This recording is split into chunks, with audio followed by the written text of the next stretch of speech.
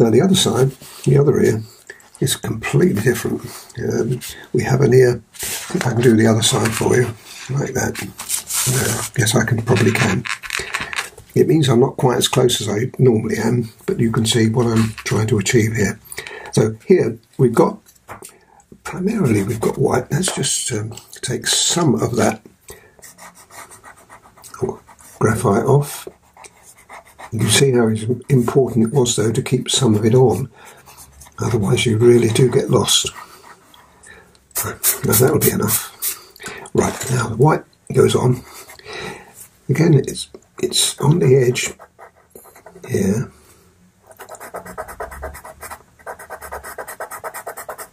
Like that.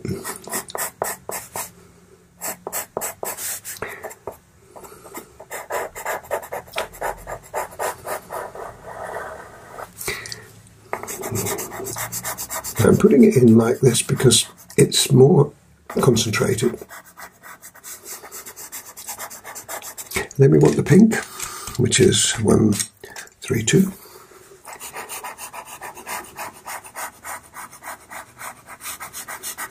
It goes into the white, because I said it's not white, it's more pink, and then we can put that pink down on that side. We will be putting the white back in again. But you see, we're nearly there. Not a lot to do. Gosh, the difference between one ear and the other. How hard that was. Now the 189 is the colour we've used a lot, and there's a darker colour in here. Now let's just put that in there to start with, and then we'll find a stronger tone.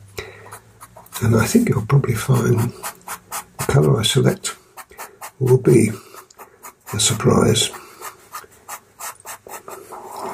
Follow that down here.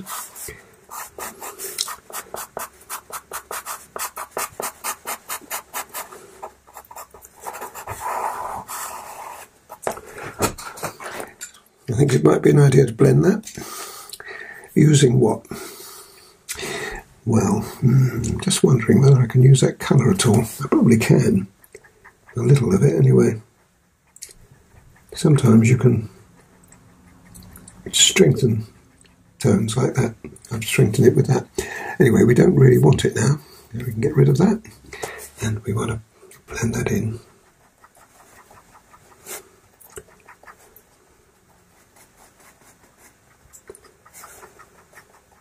But this is going to have a stronger tone on it. Now, I did say I was going to surprise you. Well, I am. I'm going to use the 194. This one. It's quite a strong colour, as you can see. But if you don't use it too strong, you put a weaker pressure. You can see how nice it is. It really is the only colour you can use. It works out exactly the tone that we have here. And remember, we're going to be putting the white back on, so we can afford to be slightly generous with our application.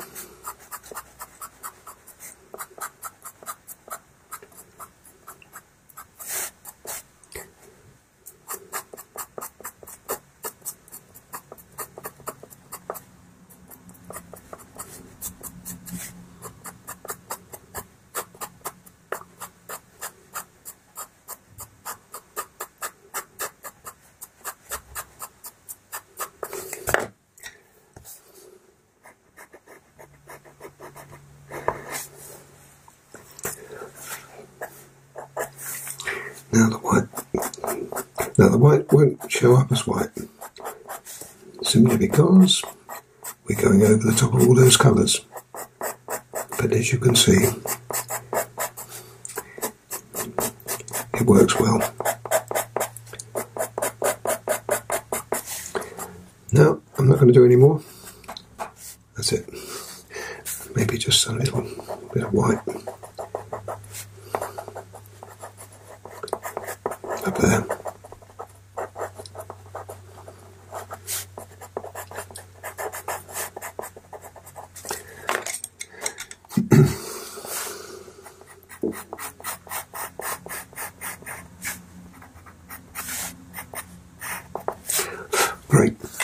That's the other ear done.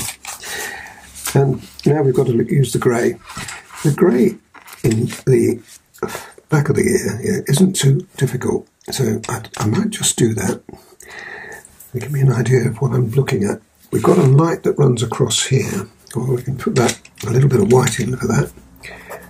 It runs from here across there, and then we've got a shadow on that. So that's the white will be the first colour we use on this, and then we'll be using the grey, but we'll use the grey here because it's the shadow. And that can be put in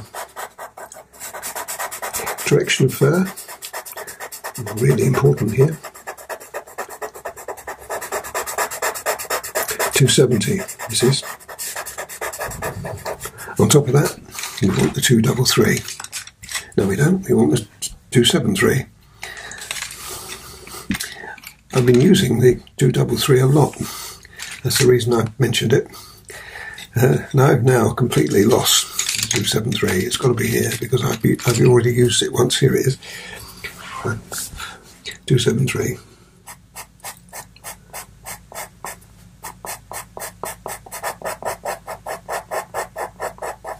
That's the darkest section, and I'll hold off a minute.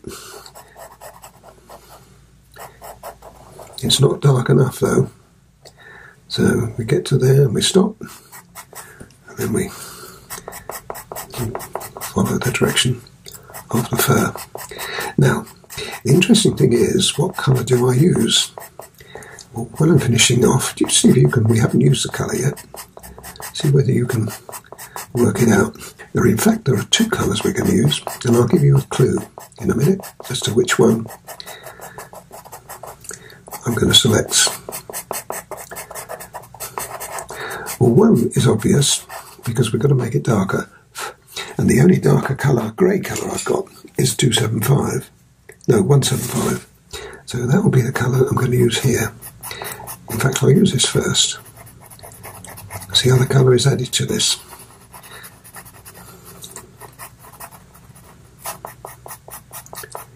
Now this can be used either with pressure or not. If you don't use it with pressure, you end up what I've got now, which is lovely. Lovely. Going on top of the greys, the two greys we put on, I think works really nice. But if you want some pressure, like I do here, you put a little bit more pressure on it. It's a little more strength. And as you see, it looked great. But it's not everywhere. And the reason I did that, like that, is because I'm going to put it in again, the 273, because there's a shadow over here. That was the reason I put the white in, which is primarily that colour. Got it? So 175 gives you that separation. But now what's the colour I'm going to use? I said I'd give you a clue. Well, you can see it in here, but you can't see it very well in there. But I know it's there because it's here. And that colour, folks, is 169. So 169 goes in here. Now the reason it goes in here last, whereas here it will be in the same time as the grey, the light grey, is because I want it to be an influence only. I wanted to make sure the colour was dark. Well, there we are. That's lovely. And the other reason it's good is because it's the same tones as these. Colour shaper. Doesn't matter which one, but grey probably is advisable here. You have to do this because you have to push the colour into the paper. Otherwise you'll get sparkle, which is the paper showing through. So even once you've done this, if you feel that you really need to put some more on, then you do that, which I do. So 175 can go back in. This time it's not blended. There you go. Great.